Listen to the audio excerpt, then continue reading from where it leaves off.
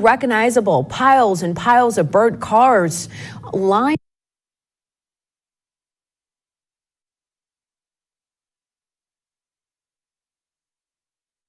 Flipped cars, we all know that for sure powerful electromagnetic frequencies can do just what you're looking at. Lined the streets, some flipped over. In just one city alone, officials say more than 300 people have been reported missing. And flipped cars, we all know that for sure powerful electromagnetic frequencies can do just what you're looking at. Lined the streets, some flipped over. In just one city alone. Look at all the cars that are flipped over. 1 on the right, 2 on the right. On the left, you've got this one stacked up on top of the other one where the pointer is now, so there's 3. And then there's a whole line of them right there on the right, and they're all flipped over. This is from Carol from Never Lose Truth. I'll link her channel in the description. 1, 2, 3, 4, 5, 6, 7. That one's pushed.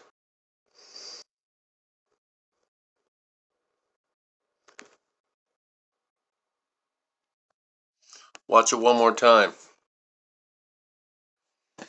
1 on the right, 2 on the right, flipped over. 1 on the left, stacked on top of the others. And then on the right, you have a whole line of them. 1. And that's not a junkyard up above. And if they're pushing them out of the way, they don't just flip them all over. 1, 2, 3, 4, 5, 6. And then a couple that are pushed to the side, not necessarily flipped over, at least 6 that were flipped on their tops.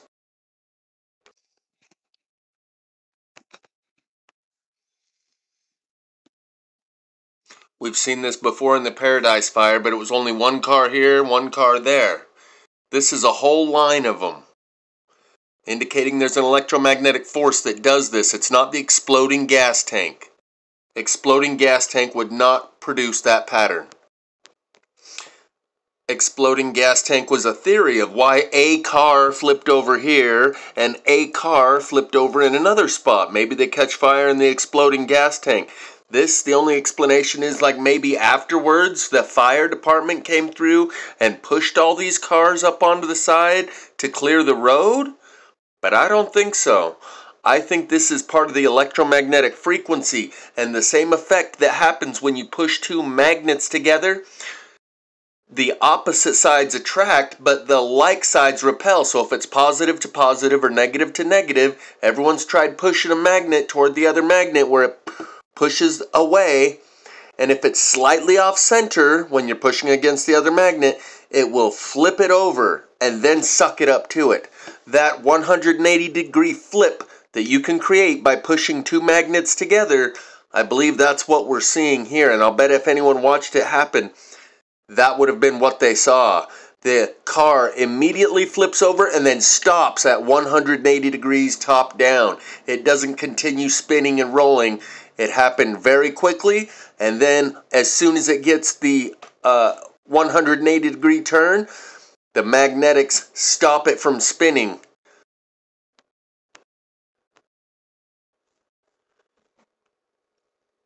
Because there's so many right here. Even if a piece of equipment, a government piece of equipment came along and moved all the cars, you can see a couple of them are shoved up to the side. But what about the others that are flipped over here and there, the single individuals? I believe this is evidence of an electromagnetic frequency flowing through the ground. Particularly because there's a few individual cars in other areas that show the same evidence, the same pattern. There's 1 there, flipped over, 1 there. And they're in lines with all the other cars. 1 over there lifted up on top of the other car. This isn't something that was done in the aftermath. This is something that happened during the fire because of the electromagnetic frequencies. The same process that burns the trees from the inside out, melts the engine block, grabs the car and flips it over magnetically. That's my theory.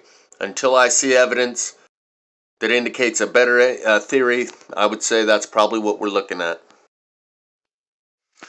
Here, a woman describes big balls of fire flying by in the wind, and that is very similar to what someone in Lahaina reported, referring to it like hail, like big balls of burning hail coming from the sky. To climb as emergency crews race to clear the wreckage. There was a lot of wind and big balls of fire that would fly by. It burned like someone was throwing gasoline on the houses. I don't understand what happened. There was a lot of wind and big balls of fire that would fly by. It burned like someone was throwing gasoline on the houses. I don't understand what happened. We had several coming at you, 70, 50 mile an hour wind, and you're like, whoa, you know, and when I seen that blow like that, I never seen nothing like that. It was like if you threw a match on like a charcoal fire, just like when you throw a match, that's what it went like, boom, and it was gone. Because when the wind would blow this stuff and blow the fire down, it would be balls. It looked like I'd never seen nothing like fire hail. Yeah, fire hail. Like what caused that, man? I don't know, it's just wild. Second one. Coming at you, 70, 50 mile an hour wind, and you're like, whoa, you know, and when I seen that blow like that, I never seen nothing like that. It was like if you threw a match on like a charcoal fire, just like when you throw a match, that's what it went like, boom, and it was gone. Because when the wind would blow this stuff and blow the fire down, it would be balls. It looked like I'd never seen nothing like fire hail. Yeah, fire hail. Like what caused that, man? I don't know, it's just wild. Second one. There was a lot of wind and big balls of fire that would fly by. It burned like someone was throwing gasoline on the houses. I don't understand what happened. Wreckage. There was a lot of wind and big balls of fire that would fly by.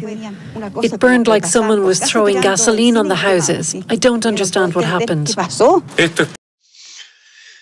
I know it's probably going to sound like this is in poor taste, but the song, goodness gracious, great balls of fire, might be a tell.